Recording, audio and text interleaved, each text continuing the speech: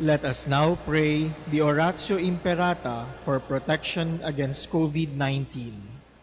Please all kneel. Merciful and compassionate Father, we come to you in our need to seek your protection against the COVID-19 that has disturbed and claimed many lives.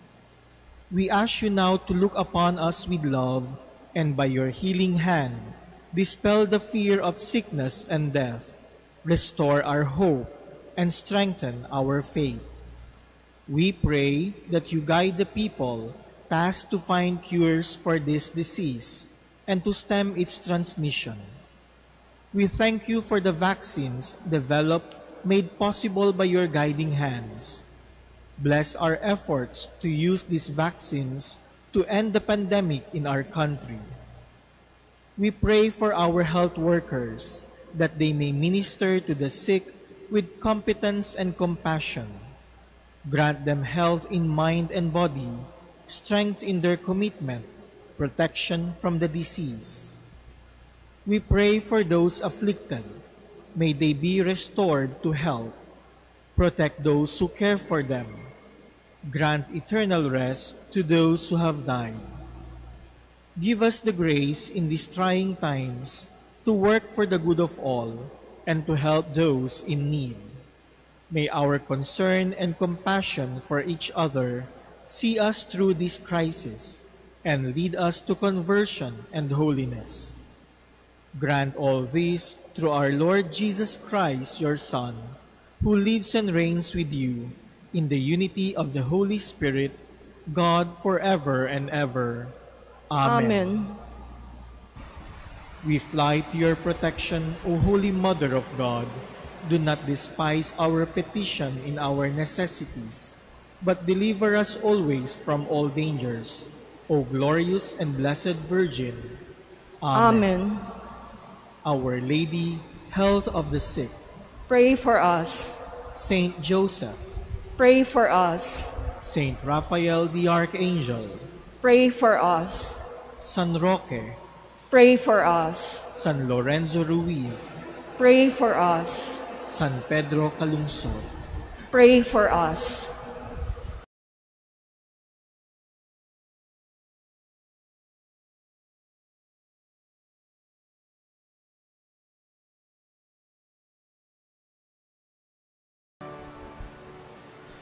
In the name of the Father, and of the Son, and of the Holy Spirit.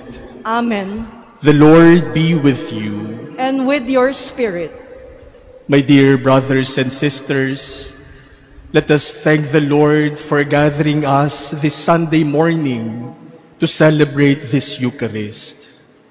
And as we partake of the mysteries of God's love, let us receive the strength and the grace that we need as we faithfully do our mission and as we courageously journey through life, so that we may become less unworthy to celebrate this Mass. Let us now humbly acknowledge our sins and entrust ourselves to God's merciful love. I confess to Almighty God and to you, my brothers and sisters, that I have greatly sinned in my thoughts and in my words, in what I have done and in what I have failed to do, through my fault, through my most grievous fault. Therefore I ask Blessed Mary, ever Virgin, all the angels and saints, and you, my brothers and sisters, to pray for me to the Lord our God. May Almighty God have mercy on us, forgive us our sins, and bring us to everlasting life. Amen. Lord, have mercy. Lord, have mercy. Christ, have mercy. Christ, have mercy. Lord, have mercy. Lord, have mercy.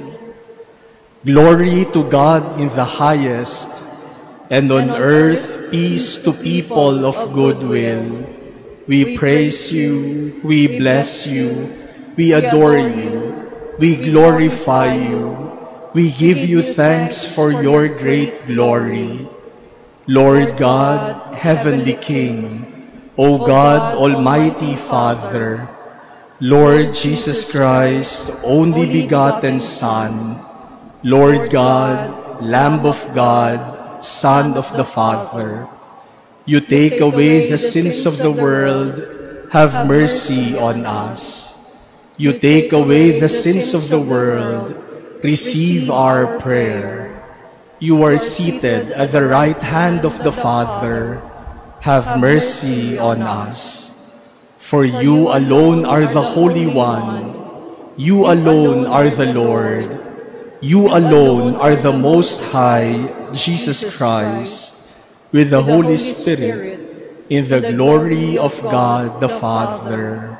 Amen. Let us pray.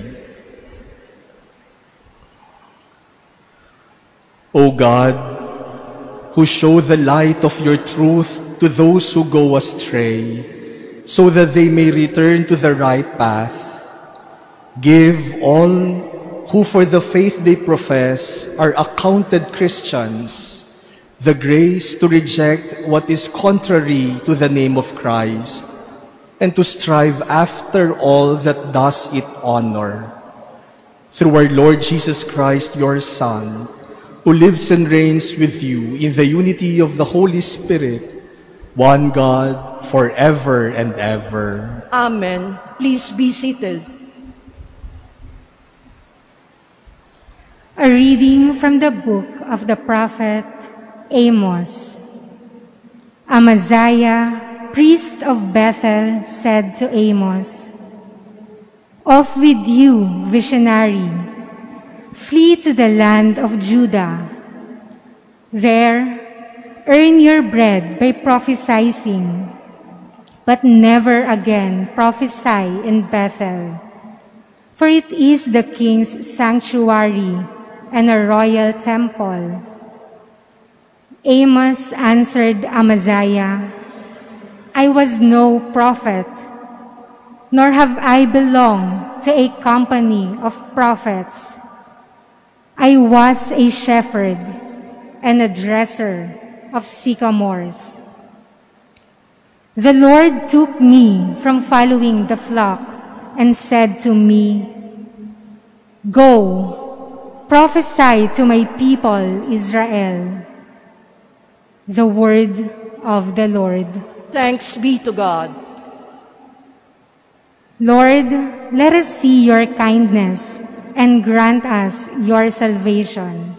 Lord, let us see your kindness and grant us your salvation. I will hear what God proclaims, the Lord, for he proclaims peace. Near indeed is his salvation to those who fear him. Glory dwelling in our land. Lord, let us see your kindness and grant us your salvation. Kindness and truth shall meet, justice and peace shall kiss. Truth shall spring out of the earth, and justice shall look down from heaven. Lord, let us see your kindness and grant us your salvation. The Lord himself will give his benefits. Our land shall yield its increase. Justice shall walk before him and prepare the way of his steps. Lord, let us see your kindness and grant us your salvation. A reading from the letter of St. Paul to the Ephesians. Blessed be the God, the Father of our Lord Jesus Christ, who has blessed us in Christ with every spiritual blessings in the heavens, as he chose us in him before the foundation of the world to be holy and without blemish before him. In love, he destined us for adoption to himself through Jesus Christ, in accord with the favor of his will, for the praise of the glory of God's grace that he granted us in the Beloved. In Him, we have redemption by His blood, the forgiveness of transgressions, in accord with the riches of His grace that He lavished upon us. In all wisdom and insight, He has made known to us the mystery of His will, in accord with His favor, that He set forth in Him as a plan for the fullness of times, to sum up all things in Christ, in heaven and on earth. The word of the Lord. Thanks be to God. Please stand.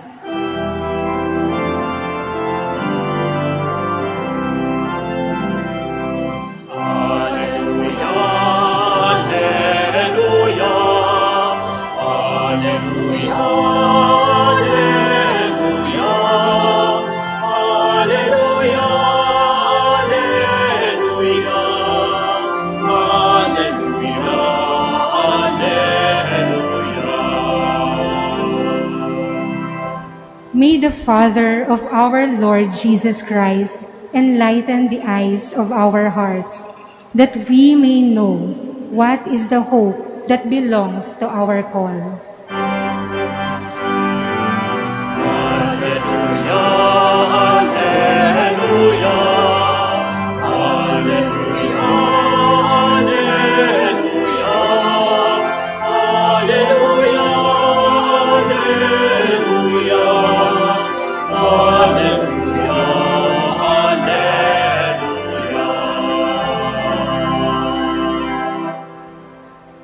The Lord be with you. And with your spirit. A reading from the Holy Gospel according to Mark. Glory to you, O Lord. Jesus summoned the 12 and began to send them out 2 by 2 and gave them authority over unclean spirits.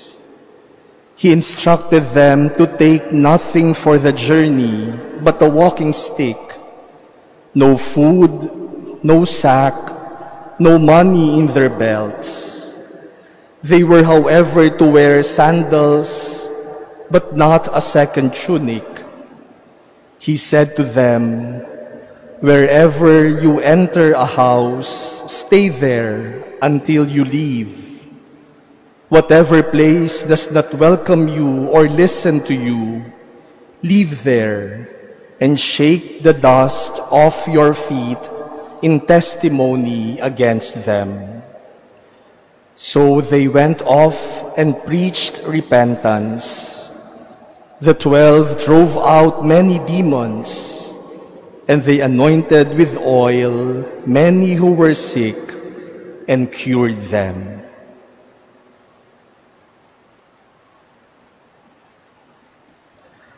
The Gospel of the Lord. Praise to you, Lord Jesus Christ. Please be seated. My dear brothers and sisters, as Jesus sends His apostles to mission, Jesus gives them some instructions about their journey. At karaniwan lang naman yata iyon kapag may aalis, kapag meron tayong isinusugo, kapag meron tayong inuutusan, nagbibigay tayo ng mga habilin. And in our gospel this Sunday, we heard the instructions of Jesus. Jesus tells them what the 12 should bring and what they should not bring as they go on mission. They should have a walking stick, but they should not bring any food, no sack, no money, no travel accessories, no extra supply. And we know the reason why Jesus tells this to them. Jesus wants them to focus on the mission and to rely on God's providence. Ang isang nagmimisyon at ginagawa ang gawain ng Panginoon, ang kanyang focus ay yung kanyang dapat gawin sa misyon. At magtiwala siya na ang Diyos ang bahala sa kanyang pangangailangan. But there is one instruction given by Jesus that is quite interesting. Jesus tells the 12, "Whatever place does not welcome you or listen to you, leave there and shake the dust off your feet in testimony against them." Kapag hindi kayo tinanggap sa isang lugar, kapag hindi kayo pinakinggan sa isang lugar, umalis kayo. Ipagpag nyo ang alikabok sa inyong mga paa bilang pagpapatotoo sa kanila. Now, what does that mean? What does that ritual of shaking off the dust in one's feet mean? Ano bang ibig sabihin ni Jesus yung magpagpag ka ng alikabok sa iyong paa sa mga lugar na hindi ka tinanggap at hindi ka pinakinggan? My dear brothers and sisters, by giving this instruction, Jesus is preparing His 12 apostles how to handle rejection, defeat, and failure. Jesus is telling His 12 disciples that there will be places that they will not be welcomed. There will be people who will not listen to them. They will not be always 100% successful in their missionary work. And so they have to be in touch with reality. Dapat tanggapin nila ang katotohanan na hindi dahil isinugo sila ni Jesus, lahat tatanggap sa kanila. Lahat magiging masaya sa pakikinig sa kanila. Jesus is telling them, expect rejection, expect failure, expect frustrations, expect defeat. Expect that you will not be always be successful. And Jesus said, but that does not mean that you should stop, that you should quit. If there will be places and people who will reject you, then just shake off the dust and move on. Ipagpag nyo lang yung alikabok, iwanan nyo ang lugar na yon at magsimulang muli sa ibang lugar. Our first reading today tells us of the story of the prophet Amos.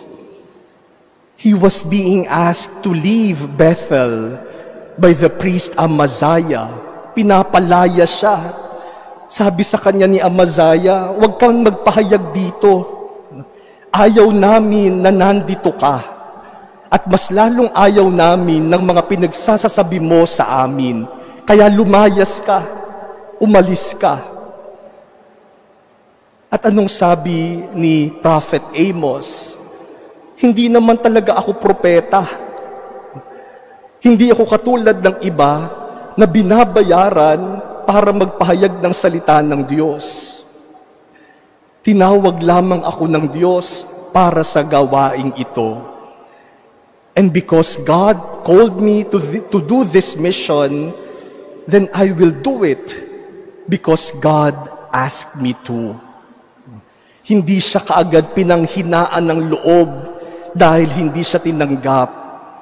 Hindi siya kaagad sumuko dahil siya ay hindi pinakinggan. Alam ni Propeta Amos na ang kanyang ginagawa ay gawain ng Panginoon.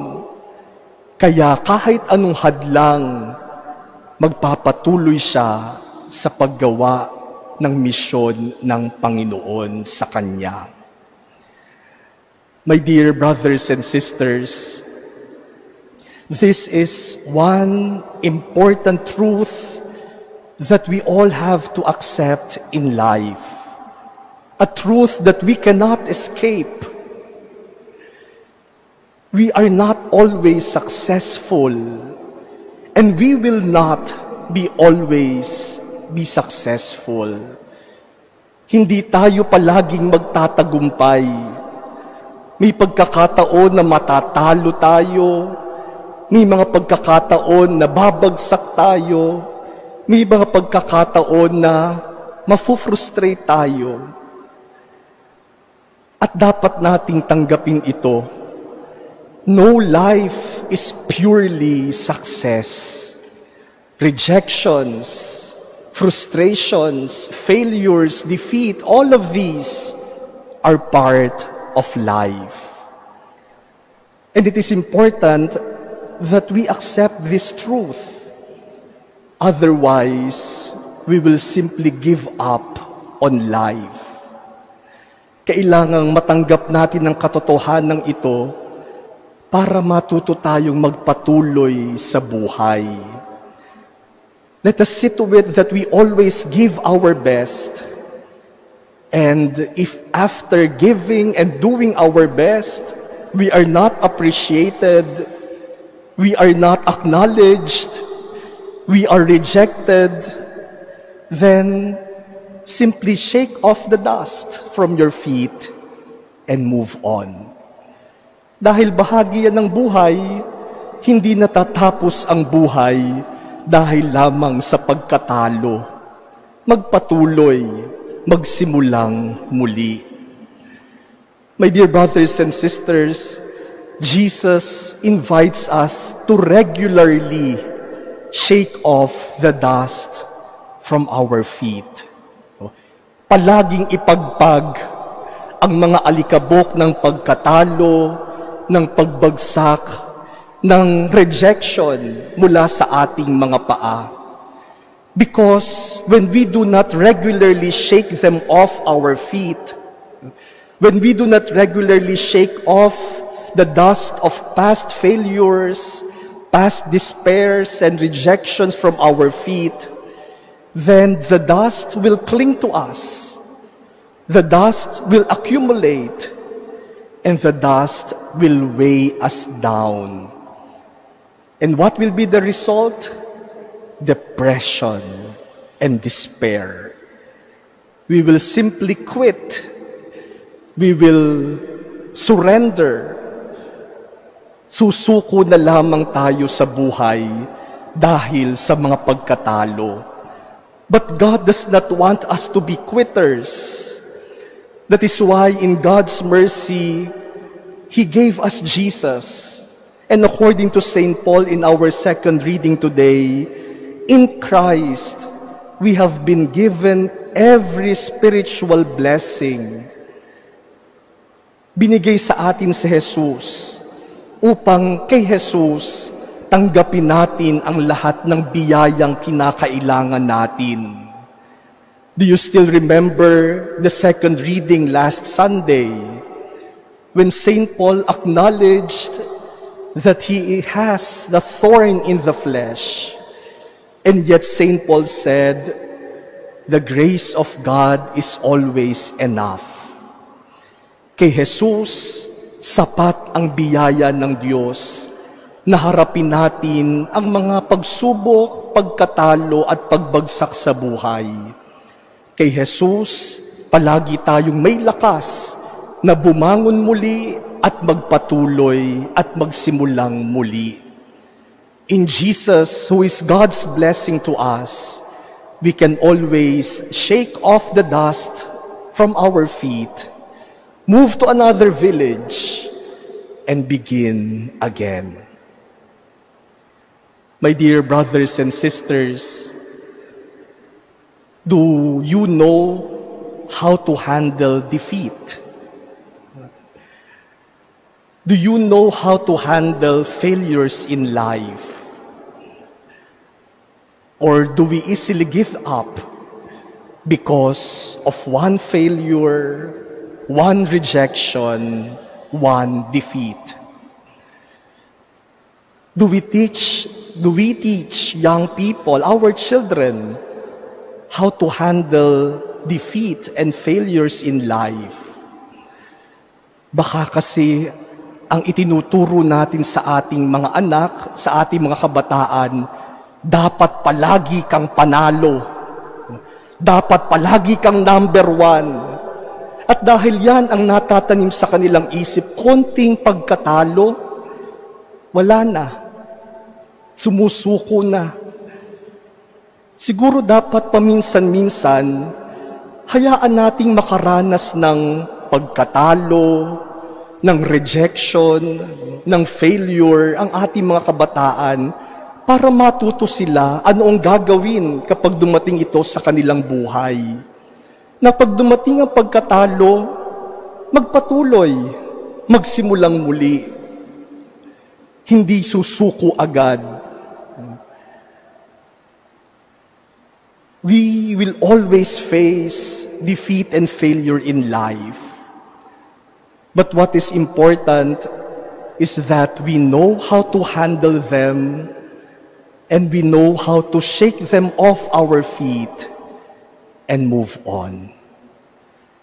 For what is important really is not success. What is important is fidelity. Hindi naman mahalaga sa Diyos kung magtagumpay tayo. Ang mahalaga sa Diyos, naging tapat tayo sa mga ipinagagawa niya sa atin. Hanggat nagiging tapat tayo sa Diyos, yun ang mahalaga, hindi tagumpay. Remember what Mother Teresa would always say, we are called not to be successful, but to be faithful. Tinatawag tayo hindi para sa tagumpay, kundi sa katapatan. For in the end, fidelity, even in the midst of defeat and failure, is real success.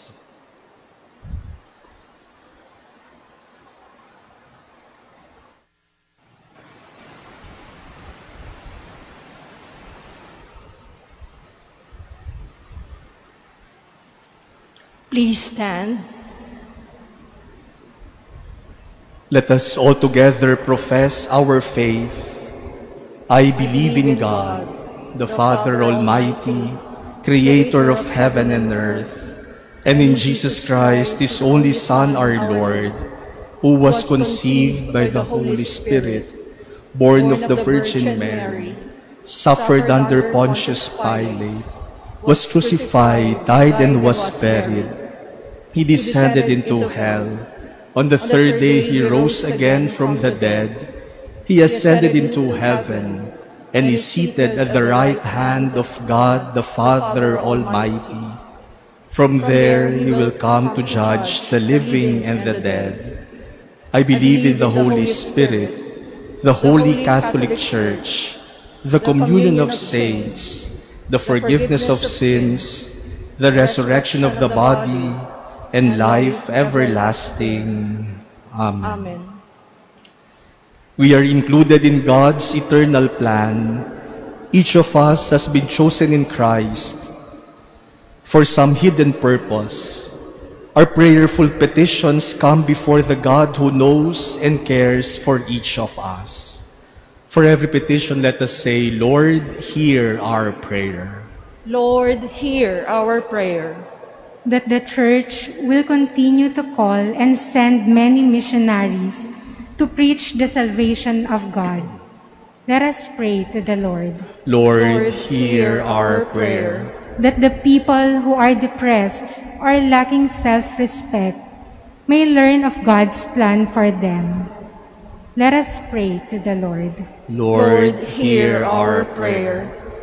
that mercy may be shown to those who reject God's messengers and the truth they bring. Let us pray to the Lord. Lord, hear our prayer. That the seriously sick members of our community may welcome the sacrament of holy anointing. Let us pray to the Lord. Lord, hear our prayer. That the faithful departed may join Christ in the final glory of His kingdom. Let us pray to the Lord. Lord, hear our prayer. Let us pray in silence for our own petitions. Let us remember the people who need our prayers and the intentions offered in this Mass.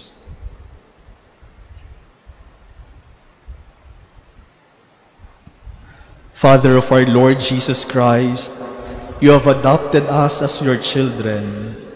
Help us to appreciate your many blessings as we offer these prayers through Christ our Lord. Amen. Please be seated.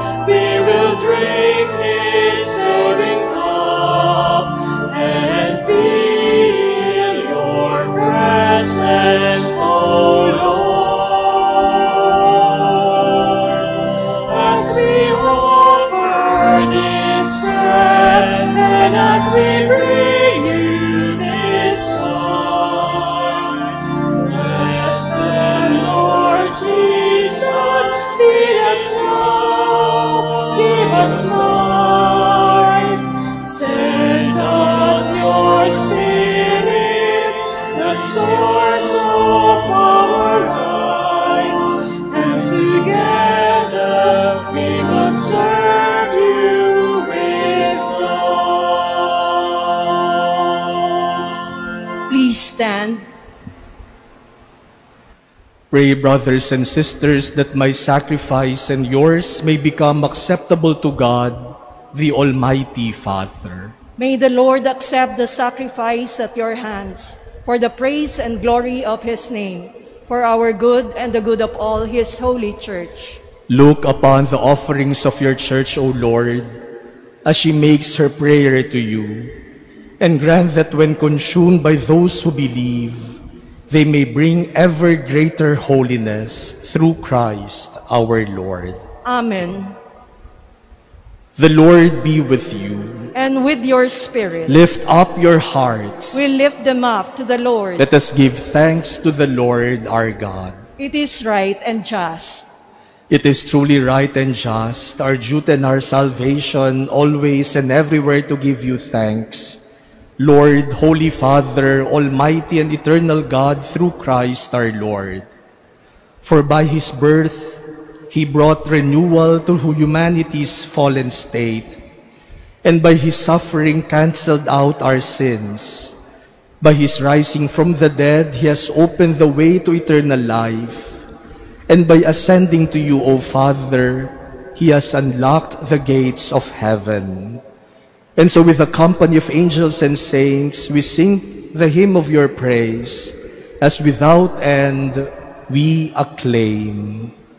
Holy, holy, holy Lord God of hosts, heaven and earth are full of your glory. Hosanna in the highest. Blessed is he who comes in the name of the Lord. Hosanna in the highest. Please kneel. You are indeed holy, O Lord, the fount of all holiness. Make holy, therefore, these gifts, we pray, by sending down your Spirit upon them like the dewfall, so that they may become for us the body and blood of our Lord Jesus Christ.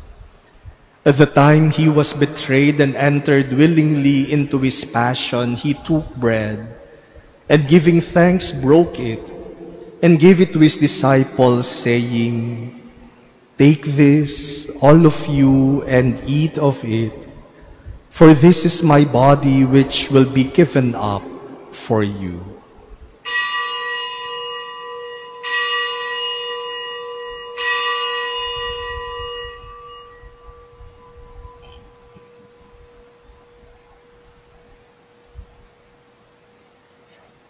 In a similar way, when supper was ended, he took the chalice, and once more giving thanks, he gave it to his disciples, saying, "Take this, all of you, and drink from it, for this is the chalice of my blood, the blood of the new and eternal covenant, which will be poured out for you and for many for the forgiveness of sins. Do this in memory of me."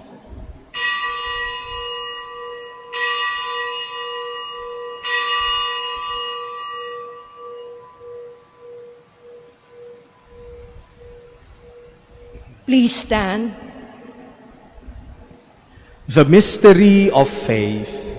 We proclaim your death, O Lord, and profess your resurrection until you come again. Therefore, as we celebrate the memorial of his death and resurrection, we offer you, Lord, the bread of life and the chalice of salvation, giving thanks that you have held us worthy to be in your presence and minister to you. Humbly we pray that, partaking of the body and blood of Christ, we may be gathered into one by the Holy Spirit. Remember, Lord, your church spread throughout the world, and bring her to the fullness of charity, together with Francis our Pope and Jose our Bishop and all the clergy. Remember also our brothers and sisters who have fallen asleep in the hope of the resurrection, and all who have died in your mercy. Welcome them into the light of your face. Have mercy on us all, we pray, that with the Blessed Virgin Mary, Mother of God, with blessed Joseph, her spouse, with the blessed apostles, with Saint Benedict and all the saints who have pleased you throughout the ages, we may merit to be co-heirs to eternal life, and may praise and glorify you through your Son, Jesus Christ. Through him, and with him, and in him, O God, Almighty Father, in the unity of the Holy Spirit, all glory and honor is yours forever and ever. Amen. At the Savior's command and formed by divine teaching, we dare to pray.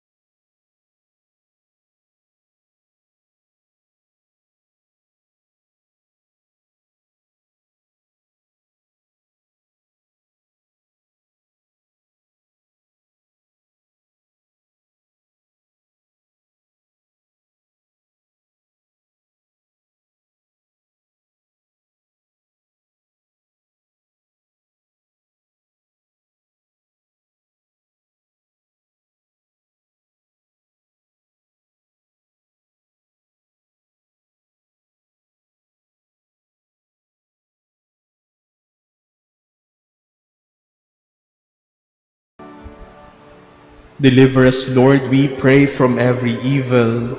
Graciously grant peace in our days, that by the help of your mercy we may be always free from sin and safe from all distress, as we await the blessed hope and the coming of our Savior, Jesus Christ.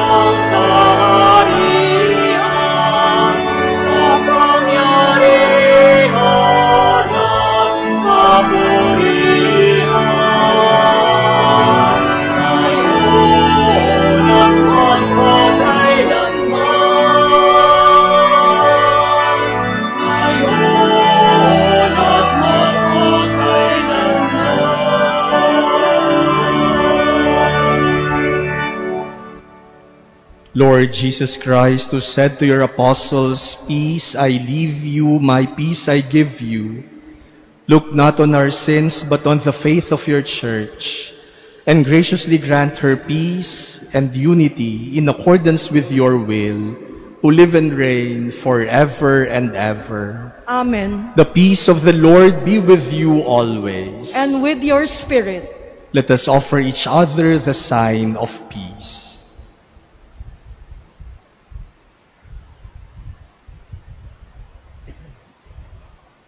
Lamb of God, you take away the sins of the world. Have mercy on us. Lamb of God, you take away the sins of the world. Have mercy on us. Lamb of God, you take away the sins of the world. Grant us peace. Please kneel.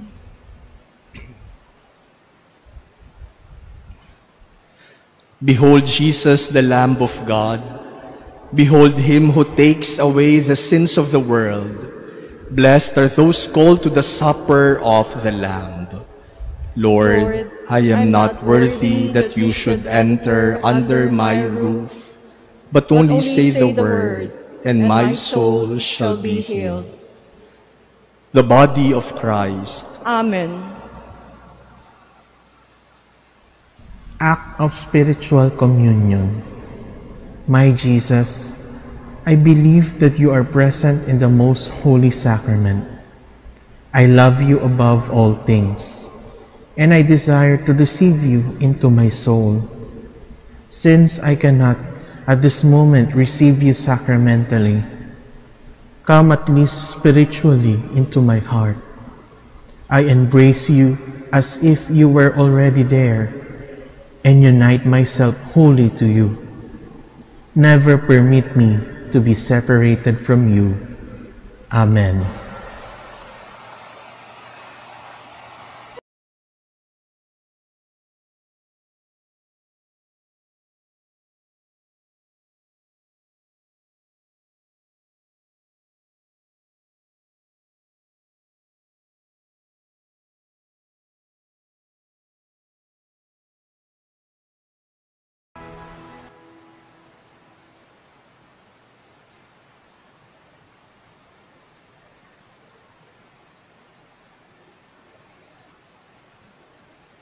Please stand.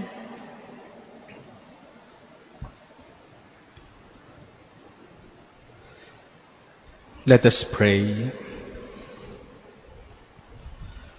Having consumed these gifts, we pray, O Lord, that by our participation in this mystery, its saving effects upon us may grow through Christ our Lord. Amen. Maraming salamat po sa inyong lahat sa pagdalo sa ating banal na misa ngayong umagang ito, sa mga kapatid po nating nakatayo sa likod at nagsisimba sa labas. Maraming salamat po sa inyong pagtsatsaga. We also wish to thank those who are joining the live streaming of this Mass.